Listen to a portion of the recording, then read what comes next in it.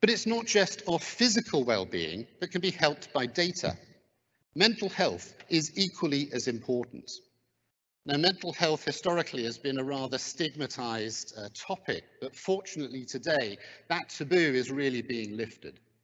In fact, it's rare that you'll not be either affected yourself or you'll have family or friends or loved ones who are affected by mental health issues.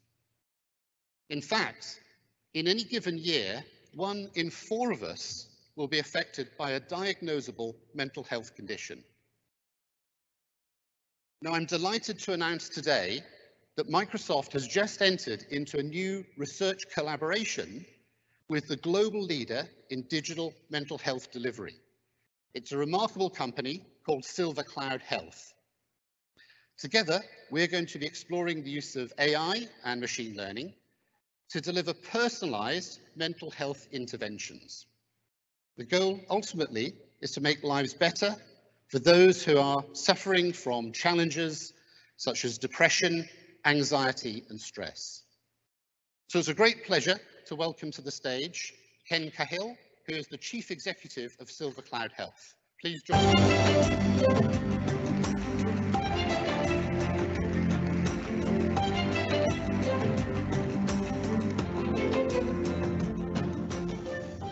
Ken, thank you for coming over to join us. So, thank you for the opportunity.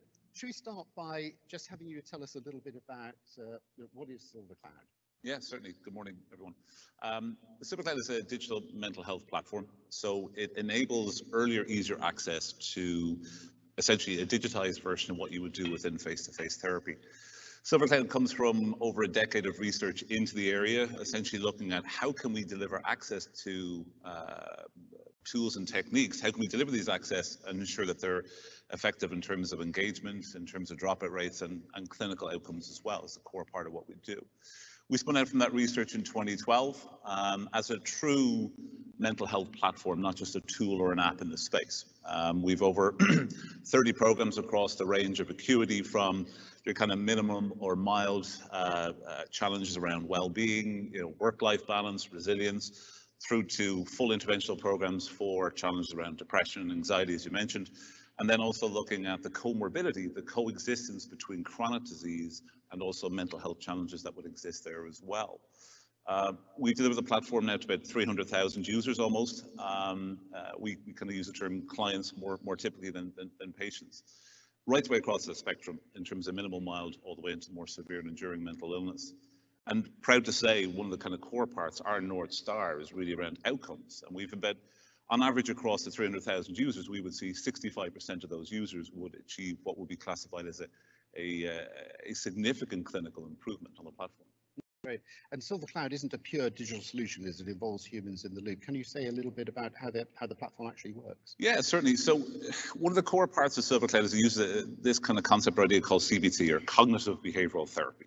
If anyone has been to therapy, it probably was the standard that therapist would have used. So we're digitizing that, delivering it online and making it effective in terms of delivery. CBT, or cognitive behavioral therapy, as it sounds, is focused on kind of 2 core parts. The cognitive part, which is sort of how you think, and the behavioral part, which is kind of how you do or things that you do. And looking at then how that links together with this concept of your thoughts, your feelings, and then your behaviors, and how they're linked together in a cycle. If I think of a very simple example, the trigger is I burn the dinner. That's the trigger. The thinking then from that is I think bad things. From that, then what will happen is I then sort of step into the feelings, which is I feel worthless or inadequate, and then the behavior that reacts from that is basically I snap at my family or my wife or my children, or indeed I sort of feel and withdraw from that particular situation. It's a very simple example, but as you can imagine, that scales up through bereavement, challenge around depression, anxiety, the whole way up in terms of the spectrum that is there. And Silvercloud is a toolkit. It's really designed to help somebody break that kind of cycle of thinking that's there in terms of delivery. You mentioned about the user journey. So what we have built into Silvercloud, the unique part of the research that we have done, is ensuring that there is a human in the loop helping to guide you through. Focus really around kind of the core part of keeping you engaged in the program and the structures. Over your kind of 8-10 week program, they're guiding you through, they're sort of providing you with short, positive motivational feedback to keep you engaged in terms of delivery. And the core concept is that what Silvercloud is a clinician extender, not a clinician replacer as well. So Microsoft, I mean, we're totally delighted by this collaboration, but from your point of view, why did you want to collaborate with Microsoft? You know, I think there was kind of two parts for me. Obviously honored to be here representing the great teams at both Microsoft and indeed at Silvercloud. But for me, the kind of core concepts were two things. One was impact. So a sort of shared ethos and focus on impact and outcomes was number one. And the second part, joint position, was focused on ensuring that responsibility around machine learning, responsibility around AI, ensuring what we're delivering is, always going to do good and is delivered in a very transparent way in terms of privacy and security. So I think those together in a true collaborative form that we've worked on is one of the big reasons. Great. And it's early days, of course, but we've already started to think about some of the ways in which we might use machine learning and with this tremendous opportunity that we have together. Some of the thoughts that we've been having initially concern the idea of stratification, the idea that given a very large cohort of users, we can start to use machine learning to look for patterns, for groups of people who might respond in similar ways within the group to a particular intervention, and therefore really take the first steps towards true personalization in this very data-driven way. And one of the phrases I sometimes use is the paradox of personalization. So from a machine learning point of view, to deliver technology that's tuned to you as an individual, the best way to do that is to look at data from a very large cohort.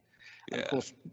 No, sorry, I think you're absolutely right. I think it's that personalization of delivery is key. I think if you deliver generic content to a generic population, the difficulty that you'll have there is low engagement, high dropout, and resulting in poor clinical improvement, and that's not what we want to do.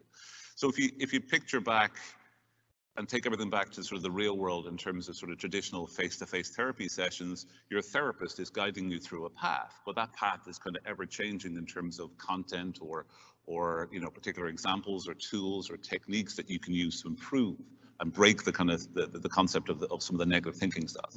Yes.